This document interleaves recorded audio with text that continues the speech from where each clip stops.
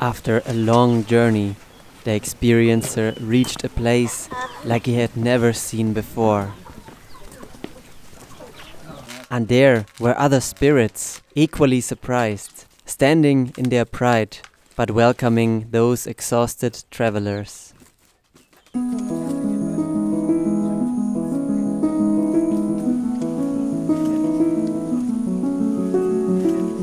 These great teachers had many gifts to offer for the experiencer. They, who said that they found what they were looking for, had found a way to escape their restless wandering and traveling by artfully constructing a cage around them to protect them from the great powers of the universe and the temptations to chase them.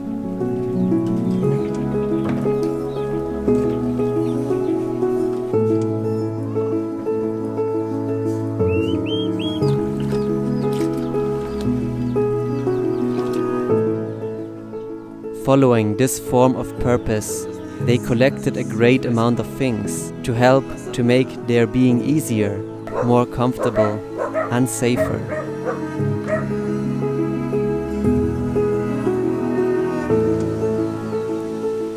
With their great power of imagination, they had found a way to terraform their surroundings, to let the miraculous energy of sun and rain give their abundance to help the green friends to manifest themselves, as much as they needed and exactly where they needed them.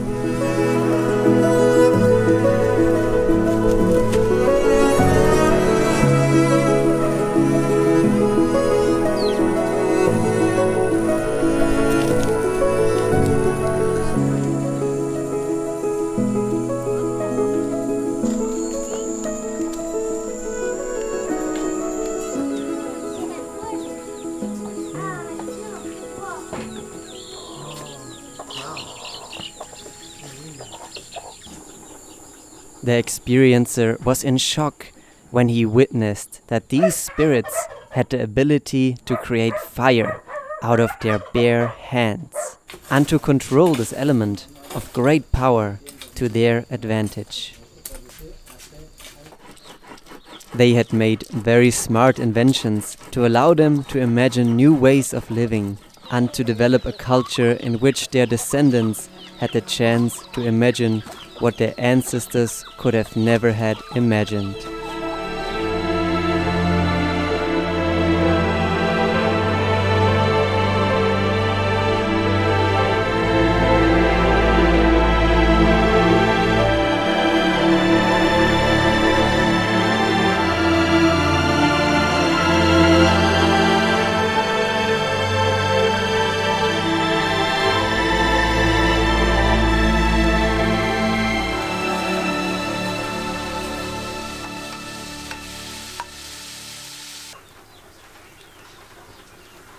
This empowered them to reimagine how to satisfy their needs by inventing more tasteful and more complicated foods and by making a wonderful art out of the process.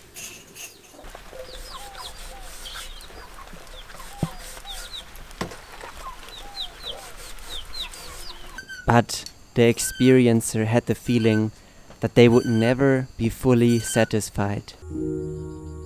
No matter how complicated and perfected their foods will become.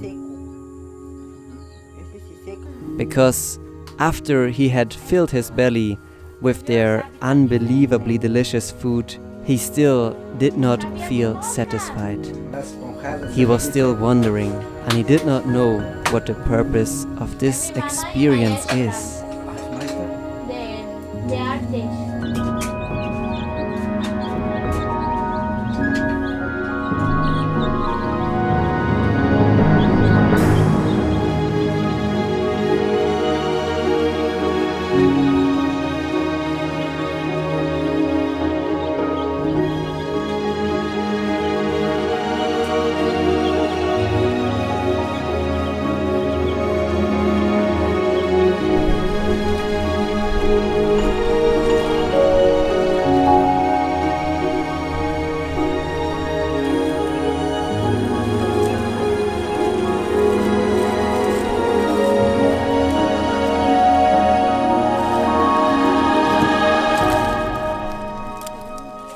the experiencer realized that these spirits did not move physically forward on a path like him, but their movement happened stationary on the path of technical improvement, more comfort and safety.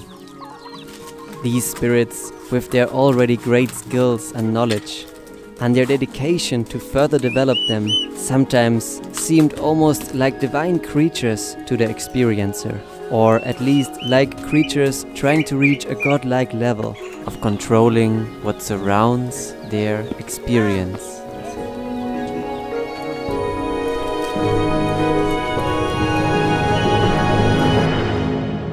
The experiencer did not know if he would want to try to control and like that limit the flow of experiences around him. He was still fascinated by the thrill of moving forward into uncertainty and by the great mystery of the time still to come.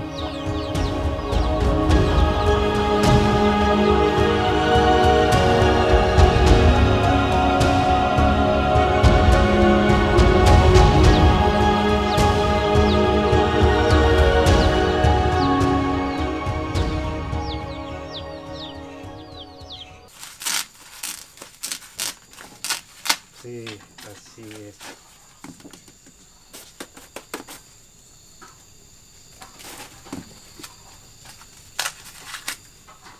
Yo desgrano con este, mira. Ah, ¿usas esto? Sí, sí, así, no, así, mira, así. Yo lo desgrano así. Yo esto así, mira. Wow. Estás en una máquina. Wow, es tan fácil. No, pues no. Ahora yo sé todos los secretos. Sí, y así, aquí tu mano no te duele. Sí. Gracias. Sí. In a way, the experiencer admired these spirits for their great humbleness and contentment in living and being fully rooted in one place for their entire time of experiencing, and voluntarily abstaining from the wonders of the pursuit of the path of uncertainty. Ah, así es.